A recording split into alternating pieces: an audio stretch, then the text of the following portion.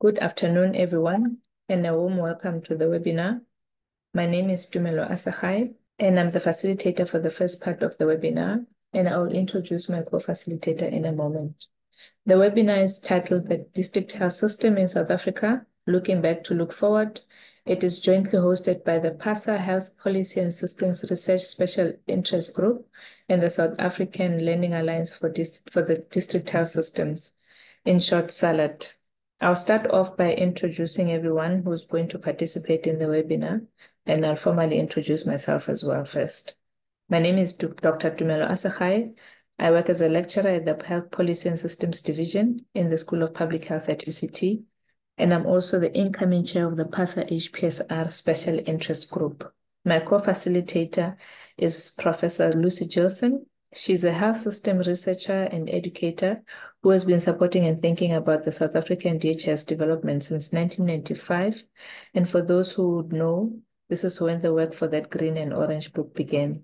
But formally, so she's the head of the Health Policy and Systems Division in the School of Public Health at UCT. We will have Dr. Eleanor Wiley, who is also a lecturer at the Health Policy and Systems Division in the School of Public Health at UCT. She's a member of the DHS review team, which as part of the SALAD basket of activities is currently wrapping up a review of the DHS policy process over the last 30 years.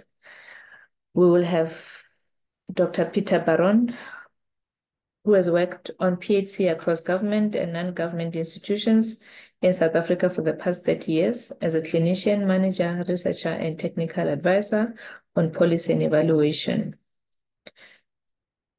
And we have two guest speakers. The first one is Dr. Cheryl Nelson, the Chief Director of Primary Healthcare at the Provincial Office in the Mpumalanga Province.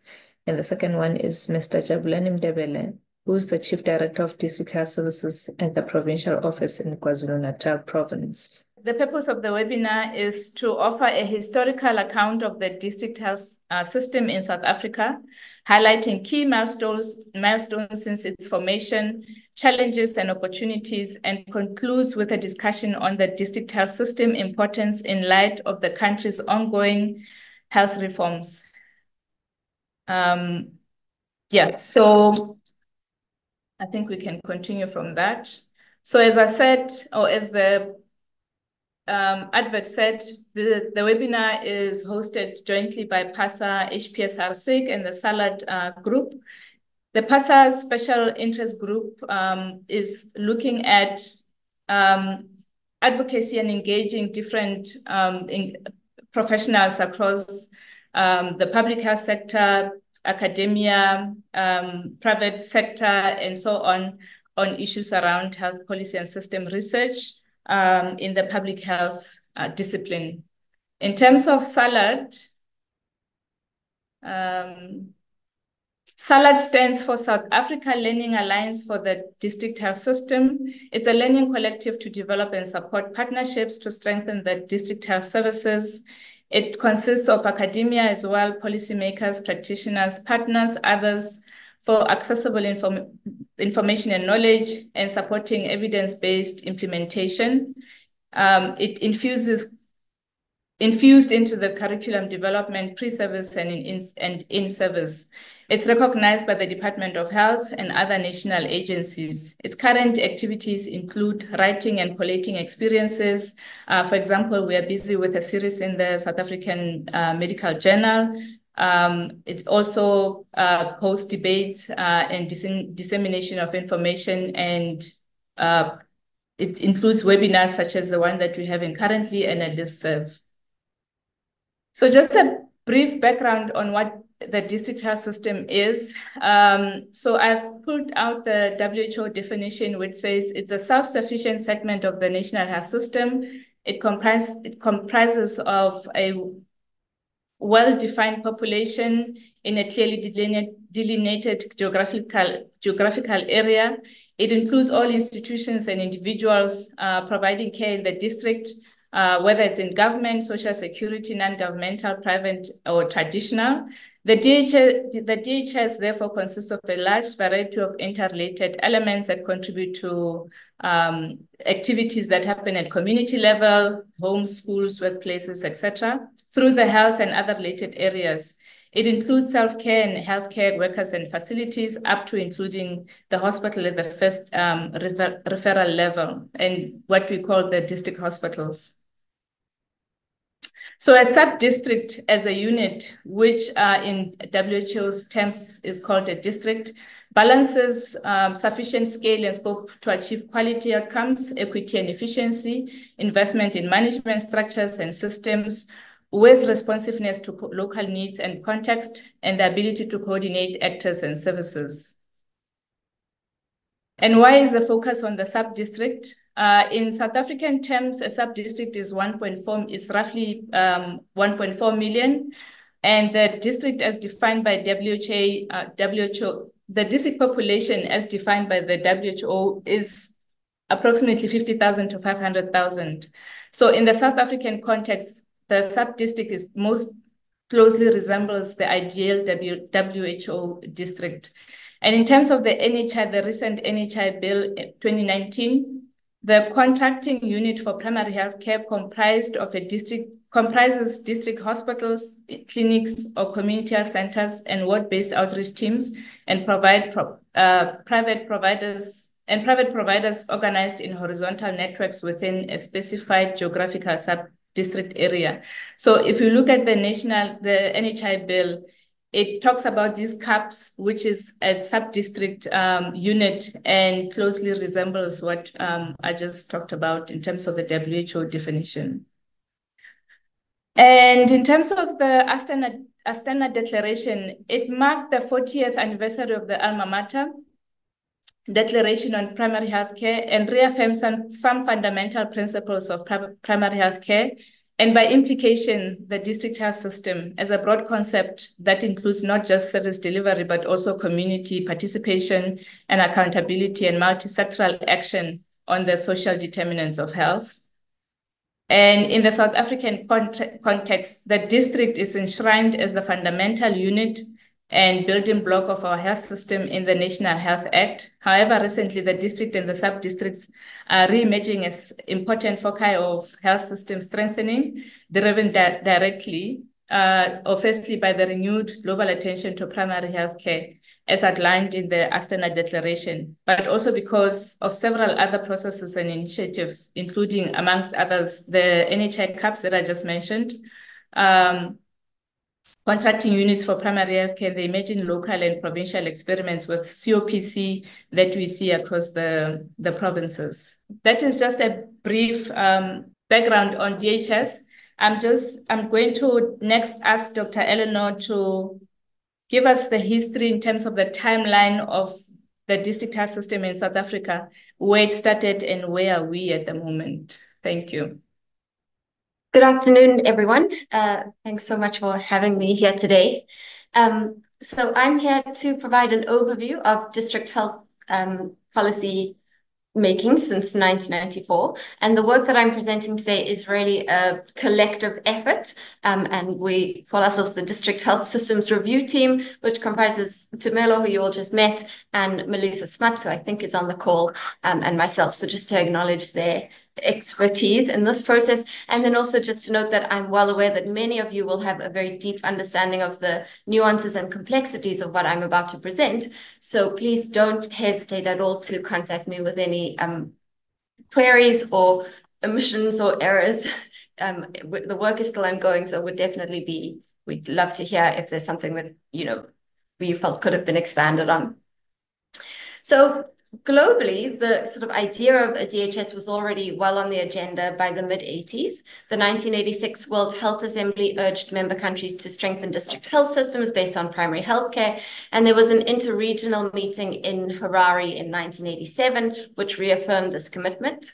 In South Africa, by 1991, we already had a national health service delivery plan that decentralized primary health care to local authorities, but it wasn't really in practice achieved, and there were no guidelines on, for example, how to transfer primary healthcare staff down to the local authorities or anything like that.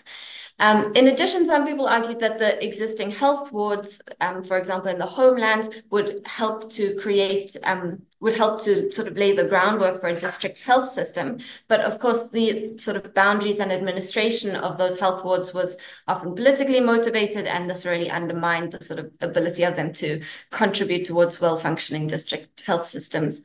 It's also the case that, of course, this was all happening in the broader context of deliberate and long-standing inequities in healthcare. And by the end of the sort of pre-94 era, there was a lot of talk, for example, in the SAMJ, so many people calling for immediate investment in the DHS and saying things like, we cannot wait for the new constitution, it has to happen right now.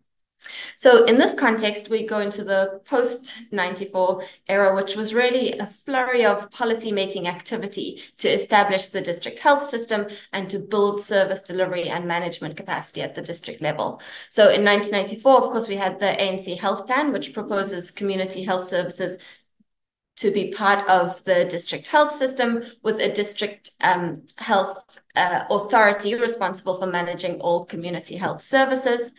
And in 1994, there was also a National District Health Services Committee established to start to shift from a curative sort of health system to a more PHC-based health system. And it produced the first policy document for public comment, which recognized that there would be a lot of variation in capacity in different areas of South Africa. So gave three kind of governance options. The first one being a provincial option where the provincial government retains full authority for managing the district health system. The second one being a statutory district health authority where there is capacity but not a single existing entity. You would create a statutory entity to manage the district health system. And the third one, the preferred option, but which was relatively rare, was the local government option where there would be a sort of local government authority taking responsibility for the district health system. In 1995, of course, we got the RDP, which was based on the ANC Health Plan, which decentralized healthcare and established the District Health Authority formally. In 1996, the District Health Systems policy was adopted, and by this time, the demarcation of the districts was almost complete. In 1997, the District Financing Task Team was established to address interprovincial inequities, and we saw the adoption of the needs-based allocation formula. And by 1999, district boundaries were really well established, and most districts had already appointed their management teams. And at this time, there was a real focus on capacity building for the district health system. So we saw the National District Financing Committee developing guidelines for conducting district expenditure reviews. There were also sort of publications supported by the NDOH, like the District Manager's Handbook and a guide to district health planning. And at this time, the NDOH introduced the District Health Systems Competition to generate best practice and reward health workers and institutionalize indicators and data for planning. So by 2000, there were 53 health districts, including 6 metropolitan districts. The Local Government Municipal Structures Amendment Act was passed, which allocated the function of all municipal health services to district municipalities, rather than only environmental or non-personal health services. The local government elections in December of 2000 really heralded the beginning of the sort of final stage of the transformation of local government, with new boundaries and new councillors, and paved the way for the full implementation of the district health system. So it was sort of the end of that first period. And also what happened in that period was that the RDP was that's a typo there, the RDP, not the RDR, was replaced by GEAR, which really restricted public spending, of course.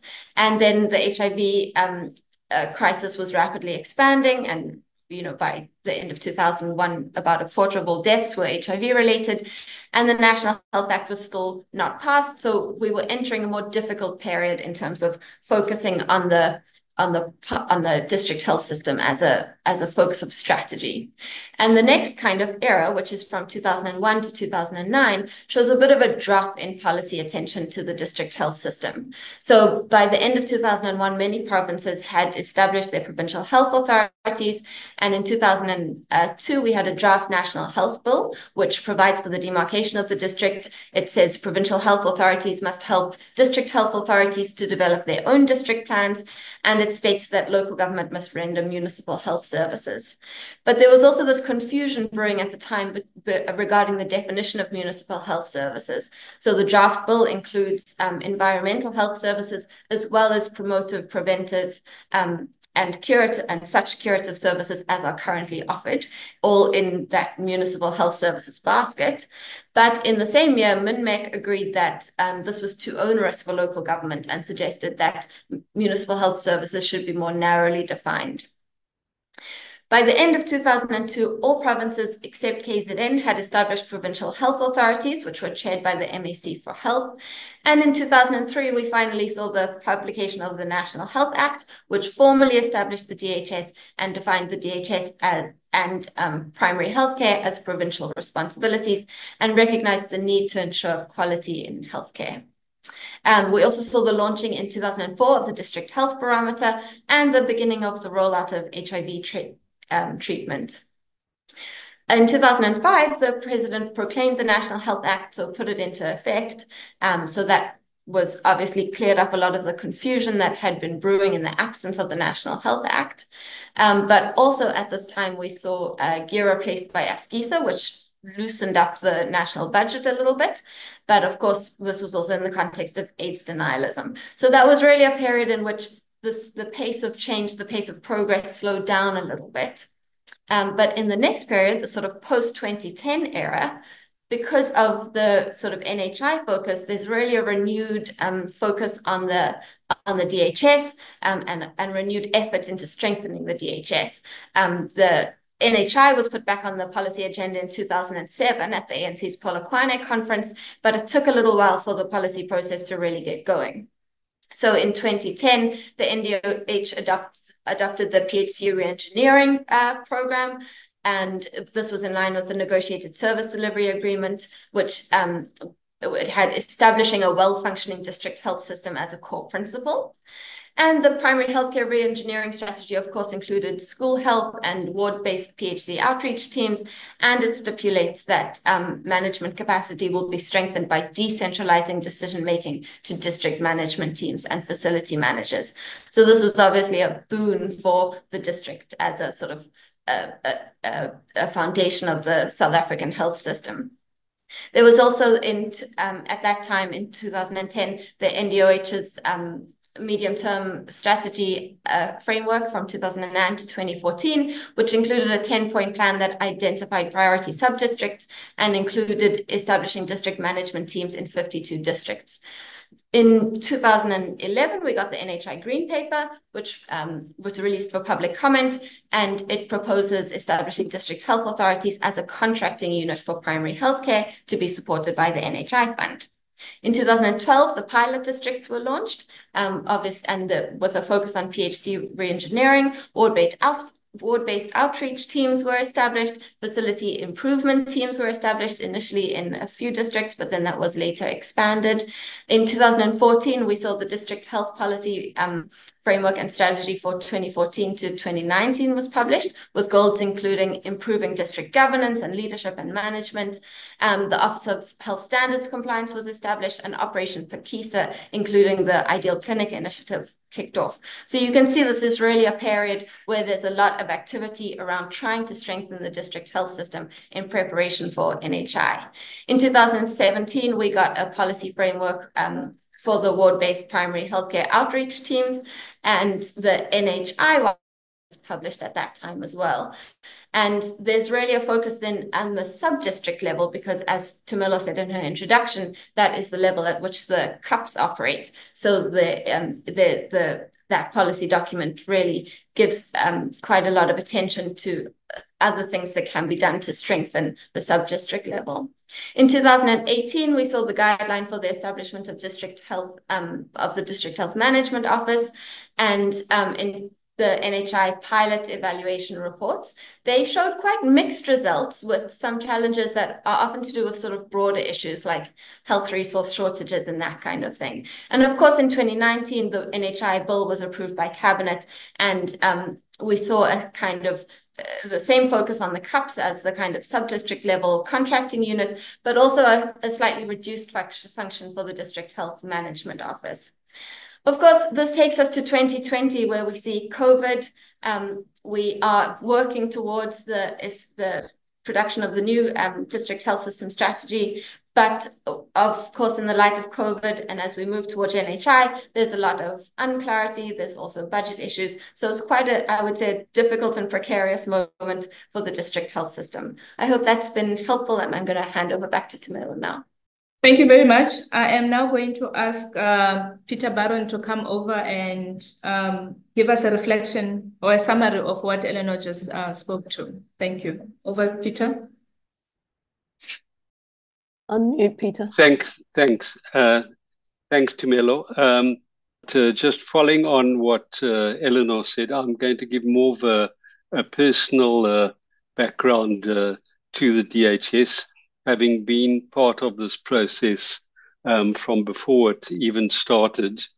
So back I started working in the health services in 1980 as a clinician for about 6 or 8 years in various in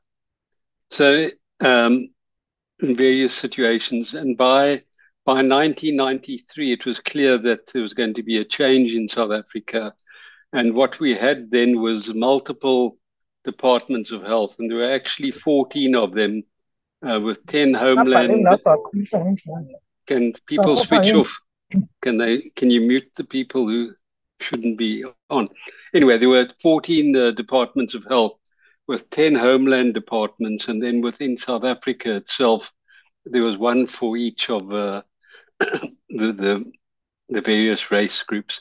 And so when 1994 came and the free elections, I think the first thing that had to happen was elimination of racism. There were separate entrances at most facilities for different people. There was sexism. I think, if I stand to be corrected, and people who were around at the time I don't think there was a single director in the health system who was a woman. They were all men, and all this needed to be consolidated into one sort of workable structure. So that was the job. I was in 1994. I was a manager in local government in Cape Town, in charge of preventive services in Khayelitsha, and there were several attempts at merging the local government health services with the provincial health services. And I can say that although the legislation is quite clear as to what should happen, 30 years later, the same local government health departments and the same provincial health departments are still working side by side and are not integrated.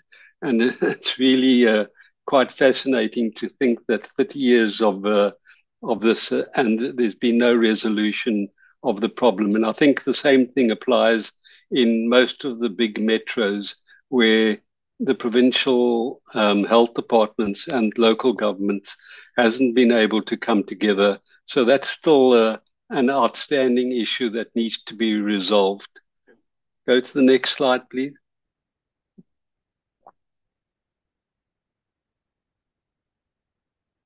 Okay, I'm going to skip this. This is really just looking at to what's happened in the white paper. Next slide.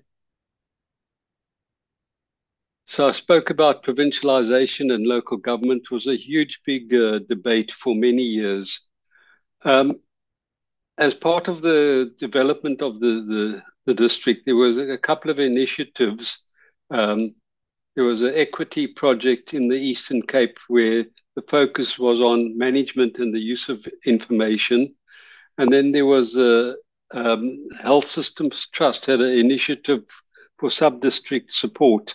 And I looked through some of the people who are on this call, and Faith Kumalo, Beth Engelbrecht, Ronel Visser, Steve Reed, Sarah Davids, and excuse me if I've left anybody out, all participated in this initiative where groups of public health people who were expert in the health systems got together to try and help districts and the district management teams to strengthen and improve the things that they were doing. And a whole range of tools were published, and I think some of them are still pertinent now. So I put up the link where you can get some of them. Next slide, please.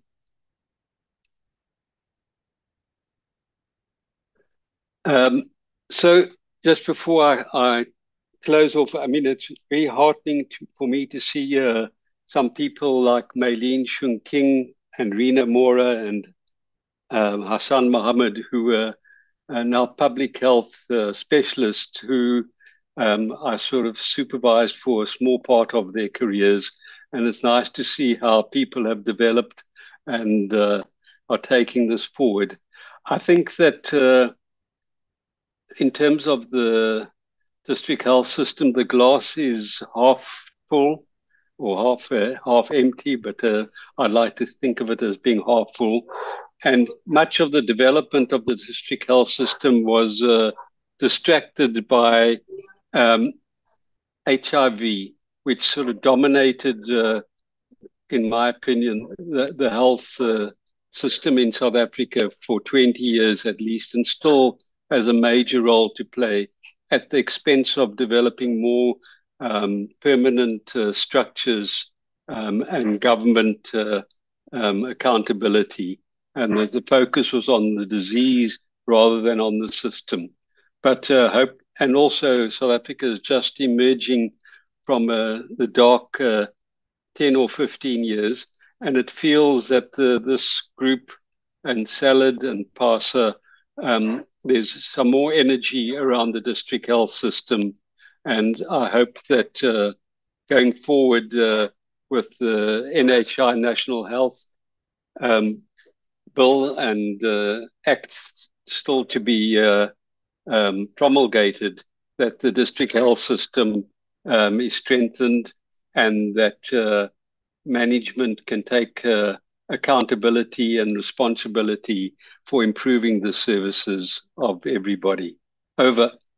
Thank you, Peter. Now we're going to move on to the second part of the program, and I'm going to hand over to Lucy Johnson to take us through that. Thank you. Thanks very much. And thanks very much to all of those who've contributed so far. It's my privilege to be the facilitator for a discussion looking backwards first, as we have been doing, and then subsequently looking forwards. And I'd like to invite our colleagues, Cheryl Nelson from Mpumalanga Province and Jabulani Mdebeli from KZN, just to put on your cameras to begin with so we can see who you are and where you are. And hi, Cheryl. Hi, Jabu. Thank you so much.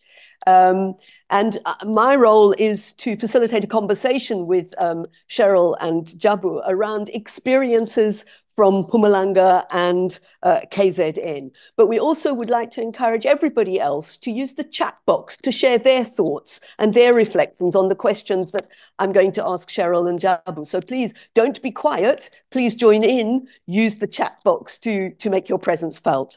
So the first thing I'm going to ask the two of them, and let me forewarn you, Cheryl, I'm going to come to you first. The first question I'm going to ask is what you judge has been achieved in DHS development in your experience over time? Because it's a long history, we've done lots of things, but from your perspective and experience, what are the key achievements, Cheryl? Over to you. Thank you very much, Chair, and greetings to all our webinar guests this afternoon. And of course, a special welcome to my Mpumalanga colleagues and friends. We appreciate this opportunity to speak, and I must indicate that as a province, we have made significant progress in developing the district health system. And, following the approval of the policy on the district health system in 1996, concurrently, Mpumalanga province developed the Purple Book. I'm sure you can remember that book, Lucy, titled Primary Healthcare in Mpumalanga Province, Guide to District-Based Action. That was in the same year the Blue Book was developed. And this handbook was endorsed by our former Honorable MEC, Kenneth K. Mashiho, MEC Health. At the time, we used to say we were MEC Health, Welfare, and Gender Affairs. And it basically took 6 months to develop the book. And the writers of the Purple Book included, I don't know if you remember, Maureen Beck colleagues, Kelvin Billinghurst, just to name but a few, Ghulam Karim, David Durheim, Melanie Volmerans, Gladys Matebula, Judith Lubisi, and some of them are late, including Mr. Chabulani Ndebele. And Eddie Mahlangu, who is also, passed on, may soul rest in peace. Jogan Pillay and others served as resource persons, while Peter Barron, Erwin Friedman, Lucy Gilson were among the reviewers. How awesome is that? So the changes that needed to take place in our province was basically decentralization of healthcare services, adoption of the district health system, primary healthcare strategy as a delivery for universal healthcare, involvement of stakeholders in planning and so forth. So what has been achieved in our province? So our development of the district health system traces way back to 1996. And the achievements attained to date are centered around the principles of the district health system, highlighting significant progress. In terms of equity, we also introduced free primary healthcare services to all residents, ensuring that essential medical services are accessible to all, regardless of their financial status. And we also implemented a system of fair allocation of medical supplies across the province. It's still happening today, ensuring that resources are distributed according to the specific needs per facility, thus improving access and outcomes. We also have an organogram that is available and is in the process of being revised, which of course we all know is imperative for promoting fairness and consistency and equity in the distribution of resources. We implemented the CRDP Comprehensive Development Plan, aimed at fostering increased investment and development initiatives in rural areas, promoting economic growth and social well-being. So in terms of access to services, since 1996, there has been a significant growth in the number of health facilities in Mpumalanga province, aimed at increasing access, of course. The number of hospitals increased from 27 to 33. You may ask yourself, did we build new hospitals?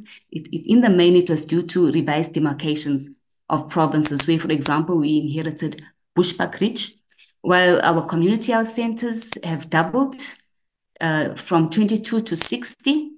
Additionally, clinics increased from 199 to 232 to date, although there has been a decline in mobile units from 97 to about 92, but we also have satellite clinics that we established.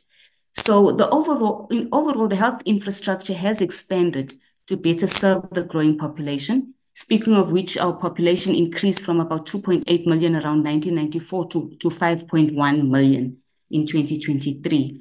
The expansion underscores efforts to ensure that a larger population has improved access to essential health services across the province.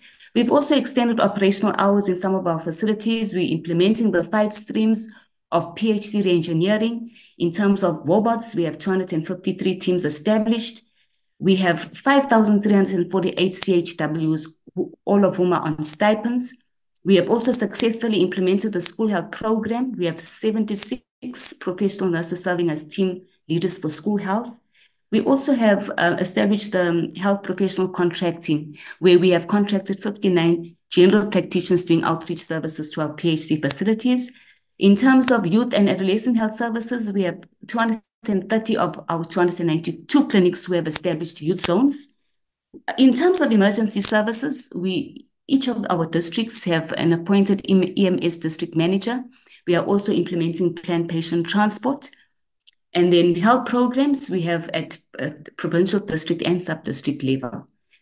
In terms of infrastructure, we have improved infrastructure for healthcare delivery, and we are using the DER report to a certain extent, as it has a clear plan for areas that need fixed PHC facilities. So of note is that all new facilities now are constructed using the clinical brief. I'm summarizing now. In terms of quality, we have clinical governance guidelines in place.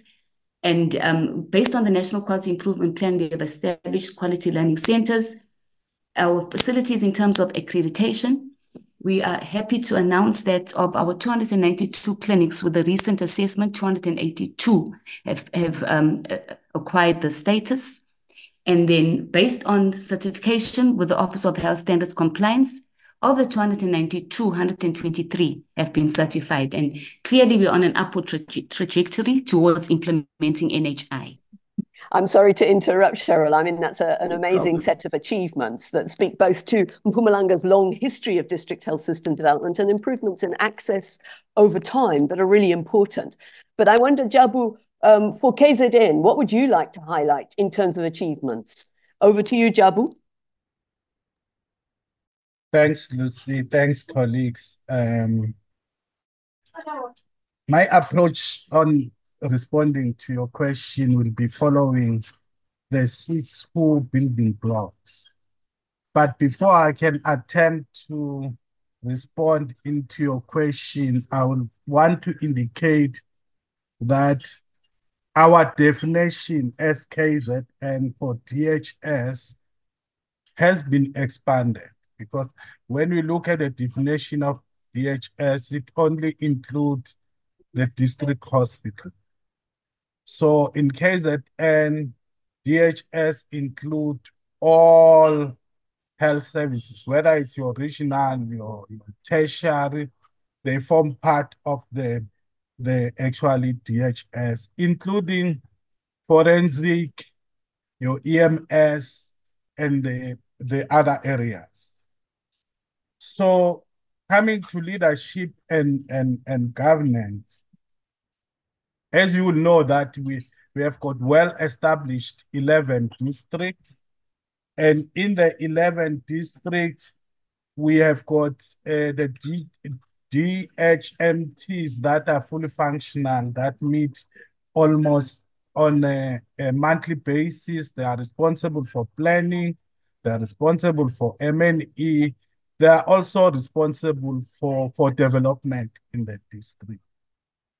And then the other area that I would want to touch in terms of the provincialization, we managed to provincialize all clinics with the exception of Metro. But as a province, we are ready to take on the Metro clinic. However, the issue is the resource constraint.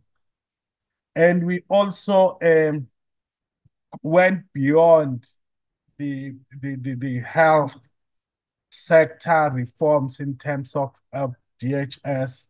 We established what we normally call OSS, which is Operation Sukuma Sakhe. So this OSS is meeting the principle of intersectoral collaboration. And it's also meeting the principle of local community participating, because it's happening at the ward level. It includes all sectors, including service. Then they just said, no, let's just convene again. And then Could you please mute? Thank you. Sorry, Jabu. Over to you. Keep going. Okay, so sorry about that. So I was just indicating how the OSS is functional. So it includes all. We have managed to achieve that. When it comes to service delivery issues, then we are currently, we have developed as a province for the first time what we call an integrated health promotion and wellness strategy that doesn't belong to health, but it touches all the departments. So that is promoting also the principle of intersectoral collaboration. We have got 10,200 community health workers, and currently we are mapping them where they are, because the aim of the province is to have wall-to-wall coverage when it comes to accessibility on health. We also manage to do all the normal things when your ideal clinic, your ideal hospital framework, and the other areas. When it comes to health workforce, all districts have got delegation. They can appoint, they can recruit, and so that delegation reside on them. And on top of that, we have also managed to develop what we call a regional training center, which focuses mainly on a lower level community development going downwards. And then in terms of your finance, we have got delegations in terms of the finance, and the delegation goes as far as 1 million at the district level. And also the challenge that we're still facing there is that district don't allocate the budget. It's still provincialized. And in terms of the information management, you will realize that we all in South Africa are utilizing your DHIS. We also have got HPRS, we have got SYNC, we have got TB, HIV information, we have got your BES, we have got your PESAL. However, when it comes to the outreach programs, we're still working manual, of which, and the other challenge is that this system currently, they are not, there's no intero, they don't sync together. And then when it comes to technology, we not yet advanced in terms of utilizing the technology because of lacking of the resources. But we have tried to actually purchase some technological equipment like your cell phone for the outreach teams. So this is... Thank you, Jabu. I wonder if I could ask you to wrap up. Yeah, this is how I can summarize the progress in terms of the development of DHS. Thank you. Thank you so much, Jabu. Sorry to interrupt. I'm just keeping an eye on the time. So in that which you spoke about, there's clearly been developments in all aspects of the health system at district level, also including then the operations Kumasake, talking about intersectoral development, the delegation, such an important area of establishing a district system. So it feels to me as if there's complementarity between the Mpumalanga experience and the KZN experience. And perhaps that's no surprise considering the longevity of some of those of you who have been involved in district health system development over the many, many years that we've been pursuing this goal. We've shared in the chat box the link to a Mentimeter, and we'd like to ask everybody on the call to use that link to identify for yourself a key achievement of the district health system in your experience, so we get a wider sense of what those achievements are. And whilst you're doing that, I'll just also highlight a couple of points of challenge that Jabu at least spoke to. Jabu spoke to some of the information system challenges that are ongoing, the need for more development in other areas. Cheryl, from Mpumalanga side, what would you say is perhaps the biggest challenge that you face at the moment? If I can ask you just to limit yourself to one as we watch the Mentimeter work. Cheryl, from Mpumalanga, what would you say is most important?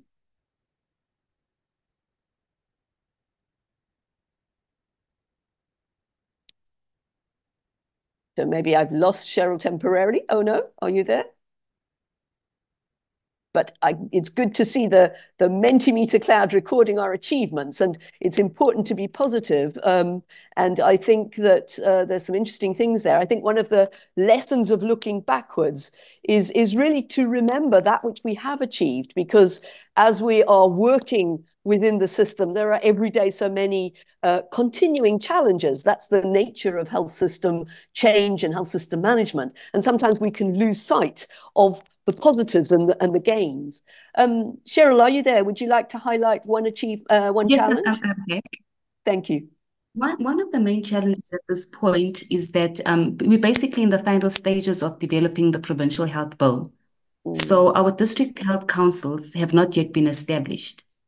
So one of the main reasons that the bill has not been finalized is because we are busy aligning it with the National Health Insurance Framework.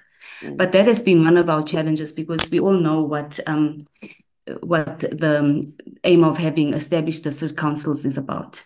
Yeah. So that is one of our key challenges, but also maybe to indicate that we also find ourselves with capacity challenges in terms of human and material resources and the dwindling budgets, you know.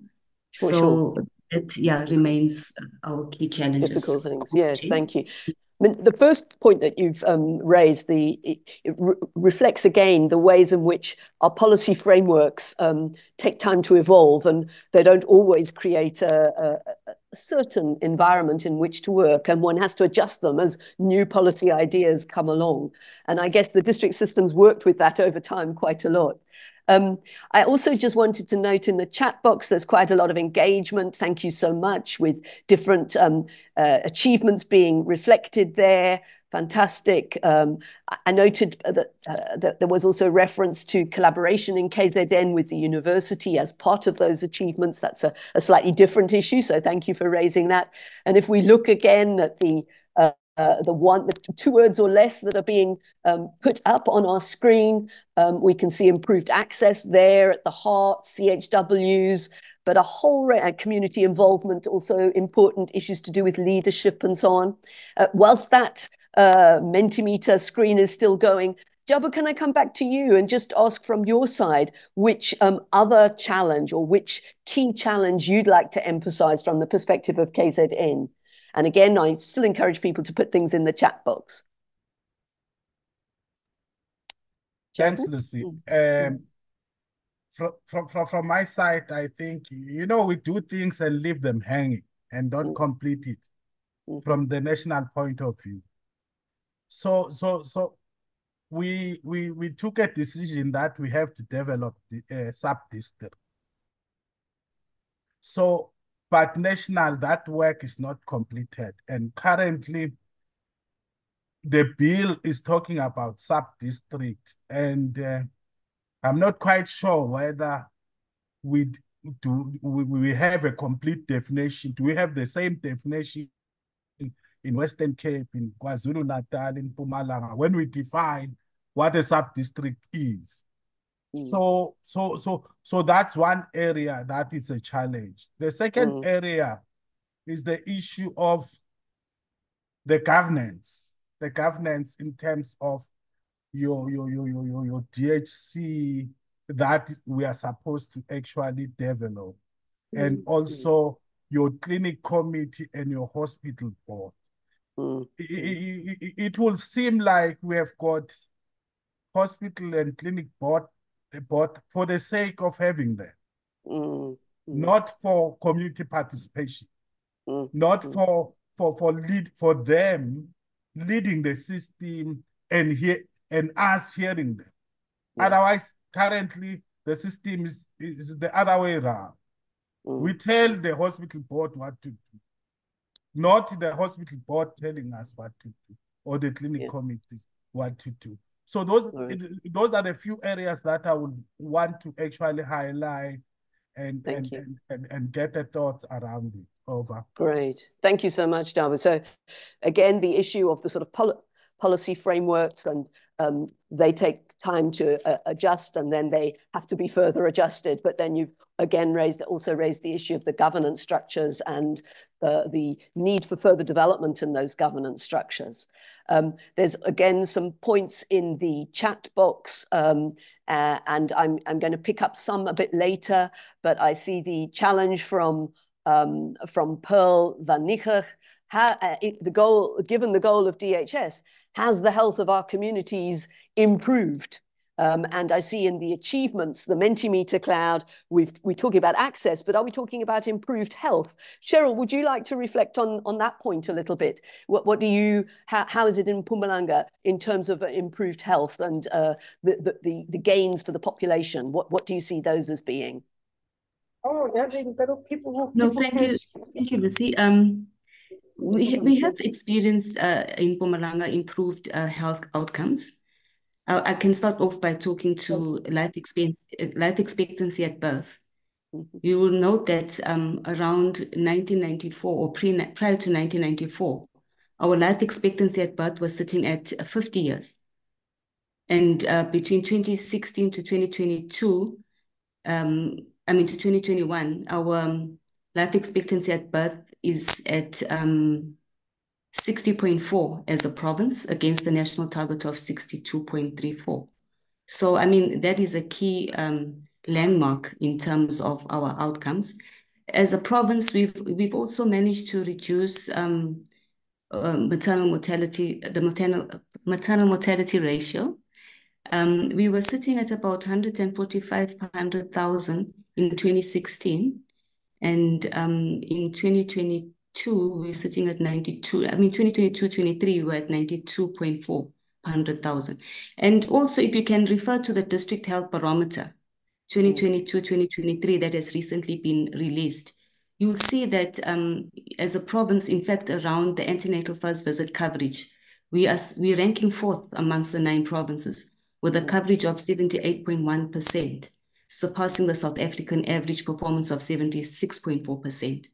I can go on and on and on, but also just to note that we've also excelled in drug-susceptible TB treatment success rates by achieving an impressive 82.8%, surpassing the South African average of 77.9%. So clearly there is improvement in our health outcomes, but we do not deny the fact that there are still some areas that we need to still improve on. Sure, great. Oh, thank you so much, Cheryl. Really appreciate those data. It's helpful to hear them. Obviously, a question that people might ask is how the development of the district health system has contributed to that, but perhaps then we need to think about the access gains that we've discussed and that have been promoted and how that can contribute to improved health outcomes as part of a chain of improvement, if you like.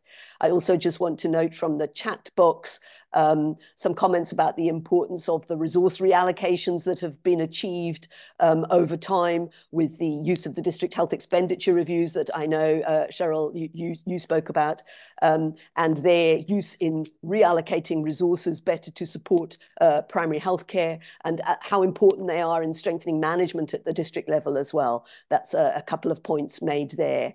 And I'm now going to ask us to move on in our conversation, Cheryl and Jabu, and think a little bit about, given the experience over the last number of years and the history of DHS development, the achievements and the challenges, what sorts of lessons do you have and would you like to offer to the current and future stewards of the DHS? And before you answer, I'd just like to note, for example, that Natasha Berkowitz has raised the question, how do we ensure that a DHS remains and is flexible enough to respond to and evolve with the district's needs? So there's a sort of question we need to think about as we look forward.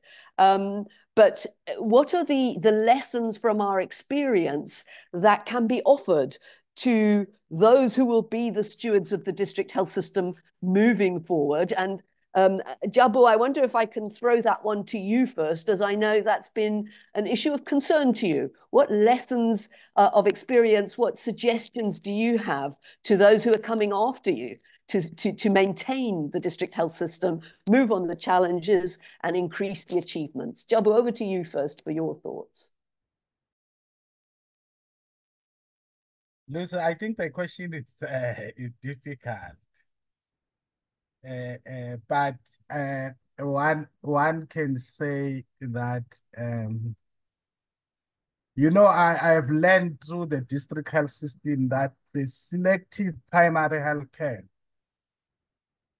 in future, it can catch you up. for an example, if I can look on during the 80s, 90s, where we put a lot of effort to manage HIV/AIDS. We managed to reduce the mortality of HIV/AIDS more than 80%. People are no more dying from HIV/AIDS. However, because we're selective, we're disease-orientated, we're not people-centered, now it's catching up.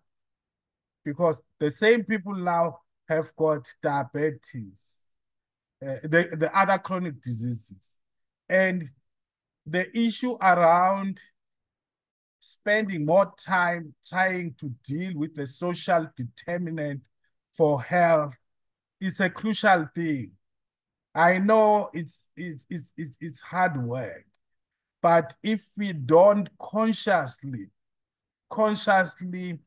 build a system that is resilient, a system where we take the community along with us, then we'll keep on saying we don't have a budget or we have got a high number of defaulters because we don't go along with the people. We do things for the people instead of building the capacity to the people, developing them in order for them to actually do things for themselves. So that's the lesson that one has learned, to say, hey, we need to go back. Let's resuscitate community-oriented primary health care. If we resuscitate that, at the long run, we are investing, we'll have a number of gains. Unlike if we proceed currently like we were managing a disease, not human beings, then we'll keep on dealing with those diseases, because tomorrow there'll be that disease. The other day, there will be that disease. So the issue of building capacity to actually deal with a person who need to have a house, who need to have clean water, who need to also to be mental stable, you know. So that's the perspective that one would want to share. Over to you, Lucy. Thanks so much, Jabu. I like that phrase. We're managing human beings, not diseases. Such an important thing to remember, and the importance of looking at taking action on the social determinants of health, but taking the community along with us as the health system. The community are part of the health system, so it needs to be their work to improve health as well. Cheryl, what are your thoughts on this question of lessons for the future stewards of the district health system? No, thank you very much once again, Chair. And for me, one of the key lessons is around the current setup that we're having in terms of administration structures in sub-districts that have obviously led to fragmentation of services between hospitals, community health centers, and clinics. There's also an inequitable distribution of resources, duplication of administrative functions, and difficulties in implementing the cost center approach in relation to institutional financial management.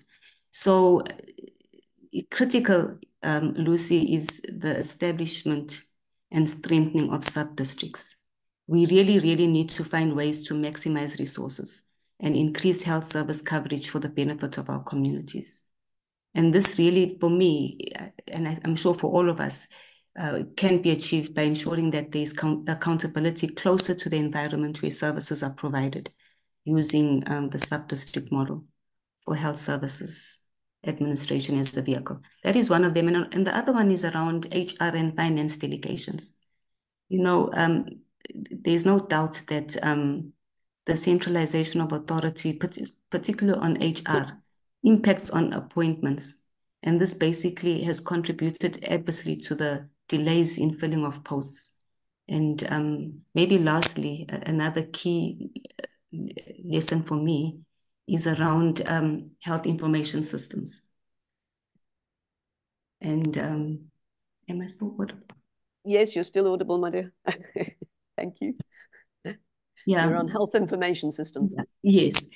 I think, or I believe that implementing robust data collection and analysis systems is critical for monitoring health outcomes and identifying health disparities and guiding resource allocation.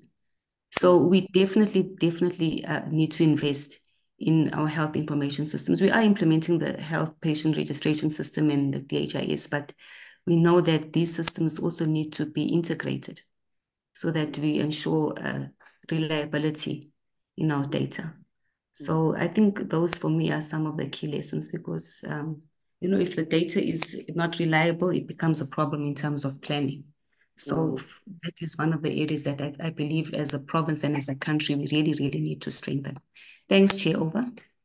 Thank you so much, Cheryl. So the importance of accountability closer to the people, the role of the sub-district in that, and of course the vital importance of the delegations around HR and financing to enable the management of services and engagement in the community at large, and health information monitoring and evaluation, being able to know what we're achieving and what we're not achieving in order to keep moving forward.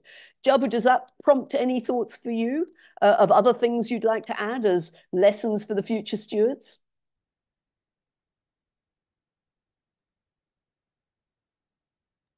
Thanks, Lucy.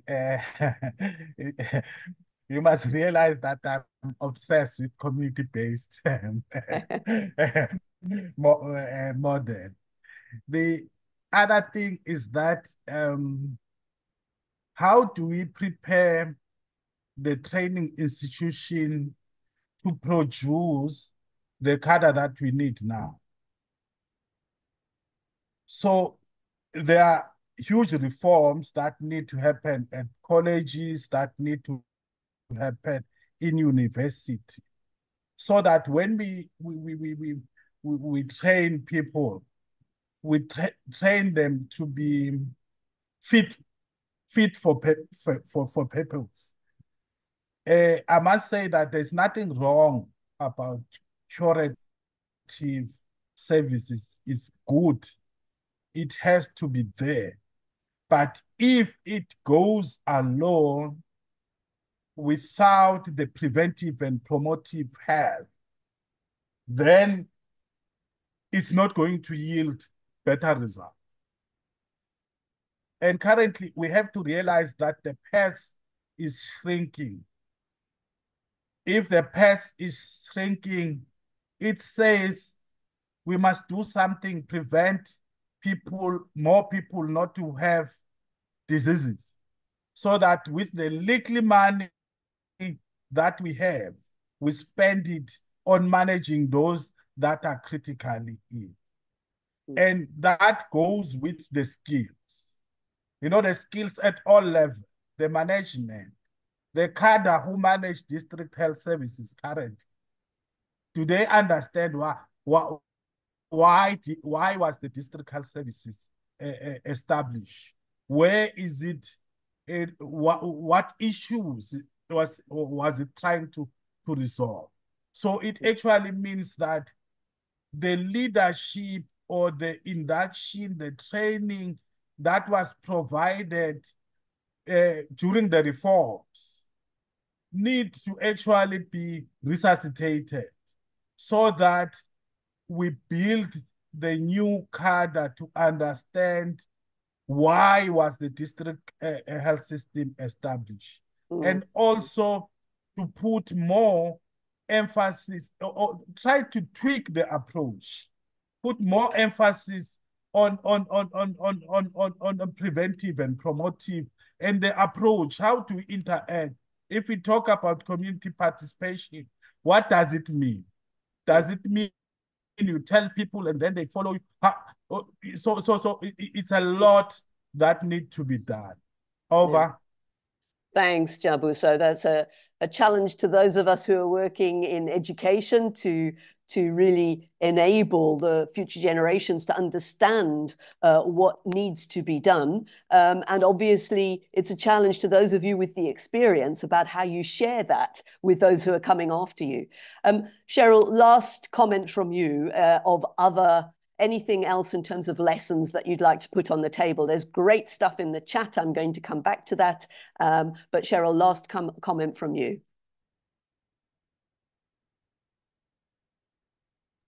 Thank you, Chair. My last comment is around, and it's a very serious one, the issue of security breaches. You know, with the increased crime in the country, as our facilities really do not have adequate security measures.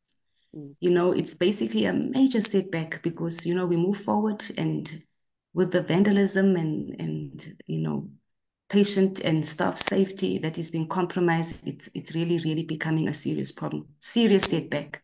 So it's really crucial for health facilities to implement robust security measures to safeguard patient information and maintain the integrity of their operations. So that is one key lesson that's emerging right now for us. And going forward, I think we need to work on this.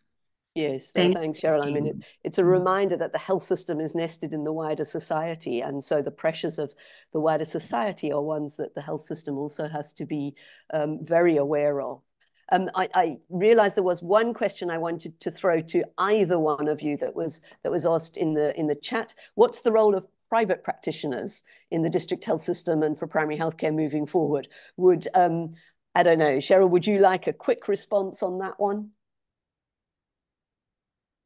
Yeah, for me, the role is basically integration, kind of like an integrated approach where we work as a collective, you know, because we're moving to one health system. So, you know, with the GP contracting and outreach services to our facilities, we've really seen an increase in terms of access. And in a way, we've also realized that the OPD headcounts in our hospitals where GP contracting is implemented adequately has actually decreased. So that partnership for me is very critical. And I think we need to strengthen it. Thank you, Chair. Thank you so much, Cheryl, and really appreciate, Cheryl and Jabu, your input. We've had some great stuff in the chat as well, and I'm sure everybody's looking at that. I wanted to invite Peter to just offer a last reflection. He started us off in terms of reflections on the past, but Peter, your one critical lesson for the stewards of the future, what would you say, Peter? Well, I think that there's so many educated, smart young people coming through the training institutions, and that they should choose the public sector and management as a career option. Because I think that without having good managers who are committed, nothing else can work. Over. Thank you, Peter. That's a great lesson for the future. Thank you. Nonhlanhla Zamdaka from the Eastern Cape. Nonhlanhla, would you like to offer a lesson for the future? I've been looking at your comments in the chat box. May I invite you to offer a lesson for the future?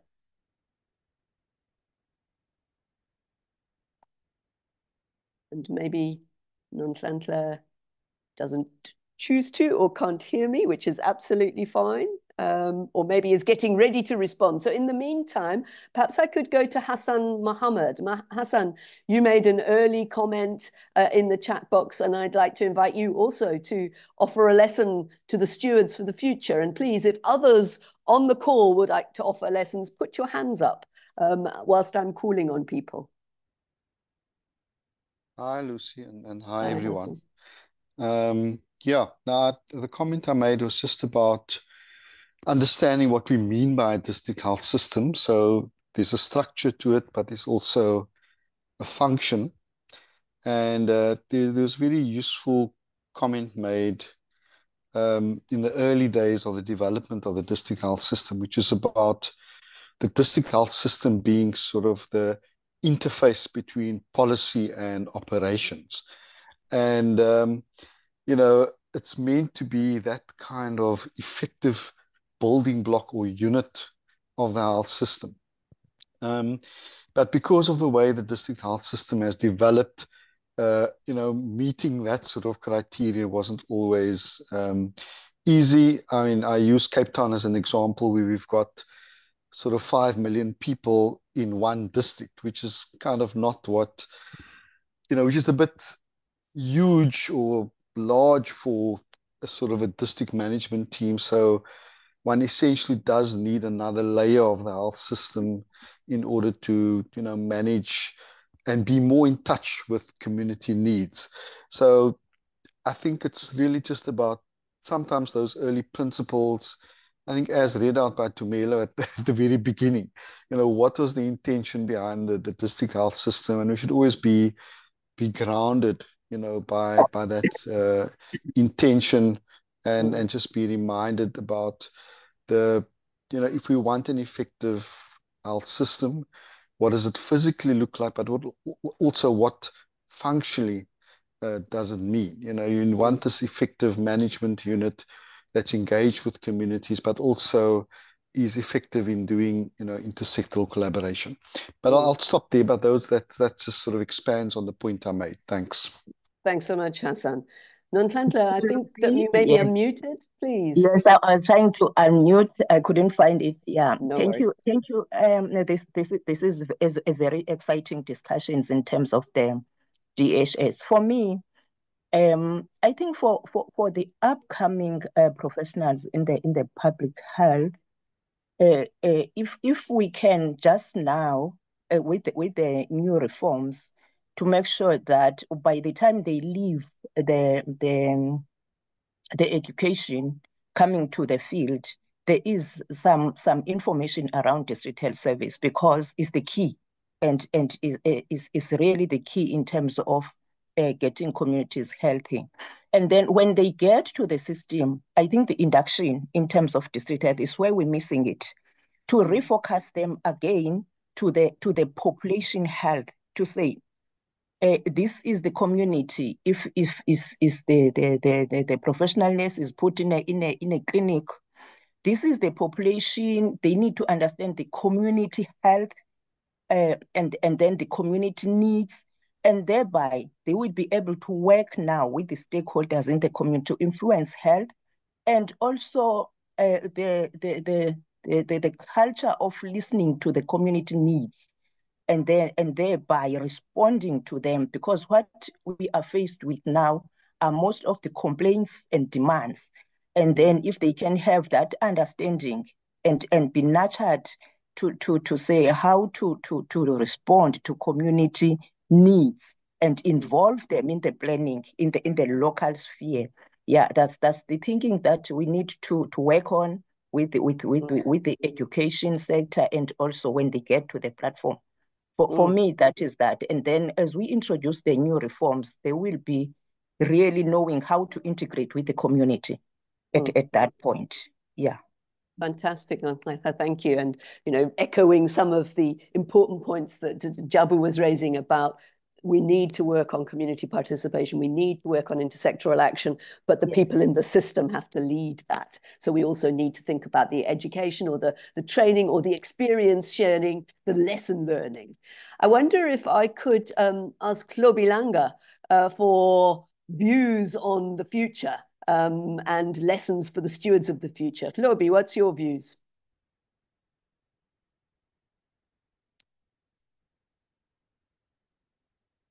Good. Thank you, Lucy. Thank you. Can you hear me? Yes, indeed. Yep. Thank you, Lucy. Thank you so much for facilitating this exciting session. And thank you to Mr. Ndebele and Dr. Nelson for your insightful contributions. For me, for the future, it is exactly as I have put it here on the chat, Lucy, to say that futuristic, we need to start to think differently. We need to shift how we allocate even the resources. We need to, if we're serious about community-oriented primary health care, we need to look at the resource allocation at different levels of healthcare, I don't know, some of you might know this pyramid where from the top there, from the central tertiary hospitals to regional district hospitals up to community level, you find that there's more resources that are allocated at a tertiary, central level, regional and district hospitals versus the resources that are at a community level, which is the primary healthcare level. So for me, it is to look at the health system in a different approach and concentrate on widening and strengthening primary healthcare or community-based services. Thank you, Lucy. Thank you so much, Chloe. There's really some really important points being made. And again, in the chat, the chat comments are really excellent as well. And there's some similar views coming through. And then every so often there'll be a new and important additional thing. It's fantastic. I'm going to ask for one final input in this part of the discussion. And I'm going to ask Krish Vallabhji if he would also share his thoughts on lessons for the future stewards of the DHS. Krish, over to you, if possible. Thanks very much, Lucy, and really well done to all. It was just an excellent webinar. So as I was thinking about this, I think, it's a good opportunity 30 years on to try and inject a fresh new energy into the district health service. I think what we've learned is the model and the vehicle of a population-based, geographic-based approach is tried and tested and works well globally and locally. Now what we need is, and people have said we've been diverted from the HIV pandemic, we've had the COVID pandemic, etc. So these diversions would continuously come at us. The question is, how do we build a resilient health system that can learn from these pandemics and learn from other experiences and strengthen ourselves to come out even stronger? So I think that's the first point. The second point is, I think, the reform journey is an ongoing one. And so stamina and perseverance is quite important. And I think we must all brace ourselves for the long haul, because there's no short-term quick fixes to this. And I would also want to say many of the speakers have spoken about the overwhelming focus on curative care, and how do we lift our heads as health managers and start taking a broader stewardship role that looks at social determinants from an intersectorial point of view, looks at community ownership, looks at a broader population-based approach to the DHS. And my last comment would be strengthening from the bottom. So I think, Eleanor showed us the long history of policy development, and a very strong one at that. And the question is, how do we power the system from below? And there's a huge opportunity there that we must continue to embrace. Thanks very much, Lucy, for the opportunity. Thank you so much, Krish, for those great additional reflections. And thank you to everybody who's contributed in this part of the webinar. I think we've really heard interesting ideas about the achievements, some of the challenges, but most importantly, the lessons for the future and how we take forward the continuing work of district health system development. I want to assure everybody on the call that we will be seeking to develop a short note drawn from the chat box, from the inputs, to be able to share more widely. We'll also be seeking to share the recording more widely as well. It's been such a rich conversation, and really from the beginning, in terms of looking at that history, the timeline that Eleanor presented, looking Peter's reflections backwards to look forward, only propelled the conversation. And the enthusiasm and the passion and the commitment to further developing the district health system is really clear to see in the chat box. So thank you to you all for your contributions at the moment. And I'm going to hand back to Tumelo to wrap up this webinar. Thanks again to Cheryl and Jabu in particular. But Tumelo, back to you to wrap up the webinar. Thank you. Thank you very much to Lucy and the guests. We've all heard of the long history and the expansion of services across the years and all the achievements and challenges that we're still facing. And I think for me, I take away you know, some of the challenges that we're still facing is how do we make the governance structures, how do we formalize them, and how do we make them effective? How do we integrate services? How do we automate health information in preparation for the NHI? How do we move towards a people-centered health system? How do we bring communities on board and integrate all these at the community health system level? But also importantly, how do we strengthen sub-districts in preparation for NHI, and especially for the establishment of the CAPs. So I'm just going to make a few announcements, and I'm just trying to find my slides again. So thank you very much for everyone who has participated so far, and all the comments, very valuable comments that we've seen in the chat. And we'll be making summaries and notes of this webinar and make them available. But just before I talk about where to get the recordings and the presentation, Salat will be hosting the next webinar on the 15th of May, titled Navigating Resource Management at District Level. We invite you again to attend these, especially people in the provinces, just, you know, as we're trying to share and build this community around knowledge around the DHS. This will be a first of several other webinars with district financing and budgeting focus, and it will be hosted by Salat in conjunction with the Health Economic Unit at the School of Public Health here at UCT. And just finally, if you want to join the PASA HPSR listserv, you can send an email to me. But also, if you want to join the Salat listserv, you can send an email to Caressa Govender. That's her email, and we'll put those in the chat. And finally, the recordings will be available on the YouTube channels of the UCT School of Public Health, as well as the UWC School of Public Health channel. And with those few words, I would like to say thank you, and we close here. Bye-bye, everyone. If you can just put on our cameras and see who's here.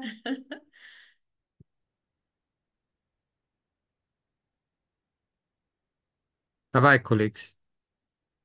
As Great to see everybody. Thank you. Bye-bye. Bye-bye. Bye. Thank you. Bye-bye. Bye. Thank you. Bye. Bye.